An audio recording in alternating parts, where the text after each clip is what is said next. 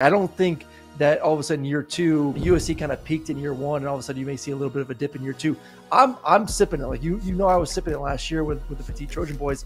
I firmly believe you're going to see a team now that is just a little bit better on defense, that could be even better on offense, is going to be right there as one of the Final Four teams at the end of the season. They are now putting together a complete roster on both sides of the football, and I think this is just the beginning. I think next year you're going to see that team start to creep up to even probably high 50s, low 60s with the way they're recruiting at the moment.